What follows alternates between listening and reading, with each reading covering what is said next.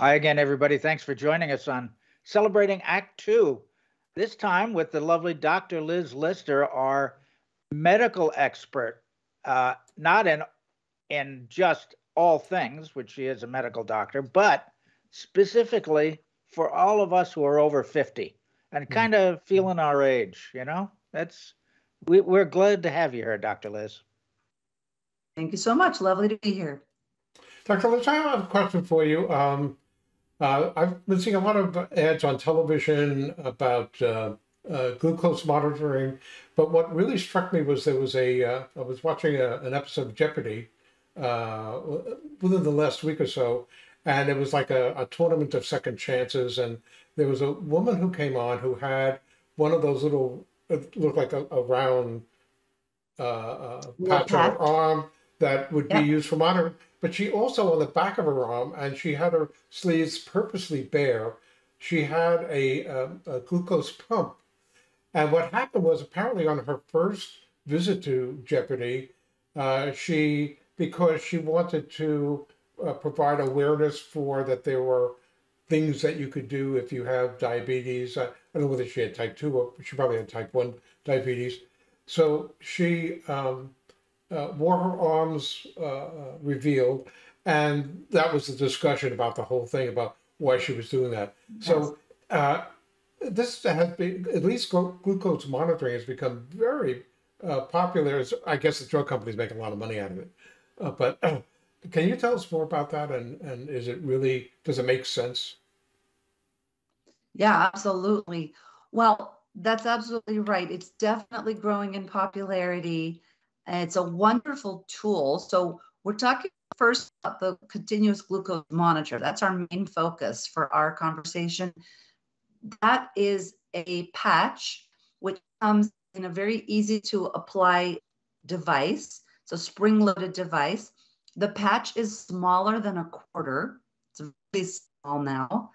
It's getting smaller and smaller. So with the device, people usually wear it on their arm because that's sort of out of the way. So you just clean the skin with alcohol, let it dry, and then press the device on, hold it there for a second or two, and then you remove the little applicator device, and then the patch is just right there on your arm for 14 days. All right, so most of the brands that I'm aware of for 14 days. And the patch is very informative. It's already making a big difference in the management of diabetics for their blood sugar. It helps people keep their blood sugar more steady, know exactly how their body is going to respond. It's very, very interesting. Again, as I mentioned, it's usually for diabetics, but it's growing in popularity as a way of preventing developing diabetes. You can watch your blood sugar ahead of time. You can learn about your own body's responses to things that you eat. You can see highs and lows. You can see patterns. So it's very, very interesting and very helpful. In the person you mentioned, they also had an insulin pump. So in that case, this is a true diabetic. Again, we don't know if it was type 1 or type 2, could have been either. However, the glucose monitor can talk to the insulin pump, which in those of us who don't need all of that, who are fortunate enough to have the usual insulin response, and our pancreas is making the insulin, then our pancreas is doing that.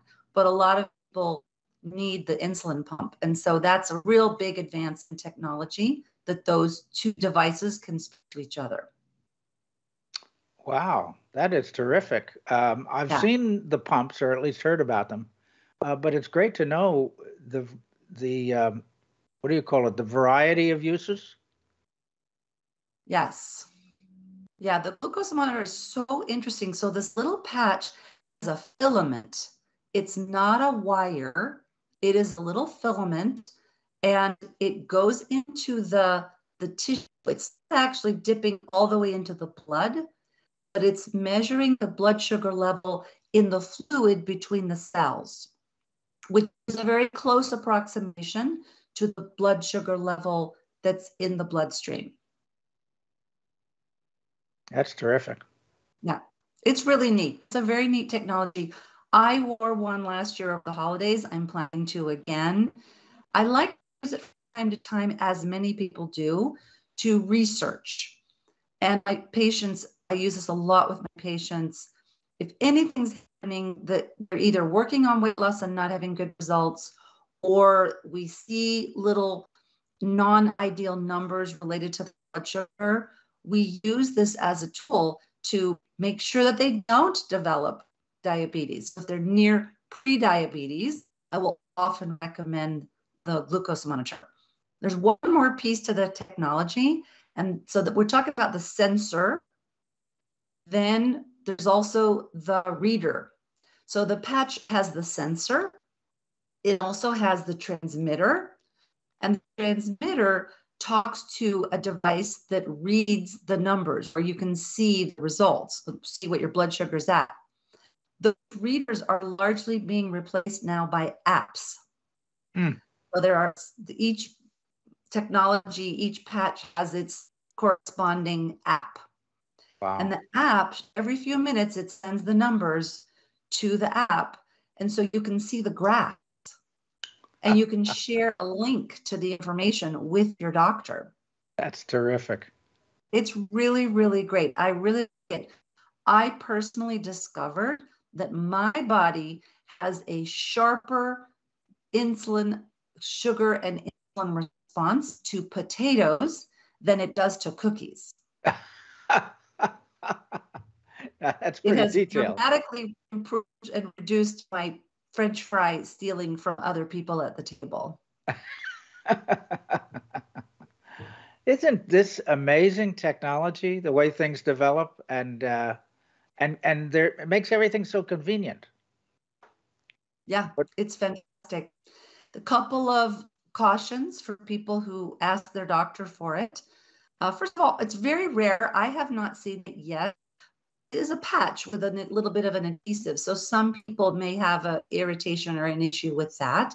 So that's a possible problem. Luckily, it's pretty rare.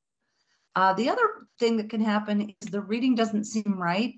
You want to be able to check a finger stick, right? If it says it's extremely high or extremely low and you feel completely fine, then if possible, check it against a finger stick, which is actually going to check in the blood. That's going to be more accurate. So it's not perfect, but they're working on it. But it's very, very helpful already. And it's a technology that I use a lot with my patients. And I like to use it myself from time to time as well to keep my blood sugar in check. Well, I'm so impressed that this technology is now used for preventative purposes. I think that's terrific. By the way, just as I don't know may or may not know the answer to this. Is this just something that's generally covered by Medicare, or significantly covered by Medicare, or are people on their own with this? You know, it's getting good coverage once the blood sugar numbers are bad. It's like getting good else. coverage. Yes, unfortunately, this is a phase of medicine that I hope that we're transitioning out of. But, you know, we're still in a phase of medicine where we respond to the disease once it's here. And where we're moving into is the next phase of medicine, where we learn how to actually prevent illnesses. And I think that this technology is a tool to do that. So as far as the insurance coverage, I'm having a little more trouble with getting patients' prescriptions covered on different insurances. If it's an HMO, it's usually only covered if the patient's already diabetic. But PPO insurance, Medicare, again, I, as the doctor and my staff, make a little bit of an argument. We could try to write extra notes with the blood sugar levels. However, unfortunately, a lot of times they don't approve it unless the blood sugar is already significantly abnormal. We're working on that.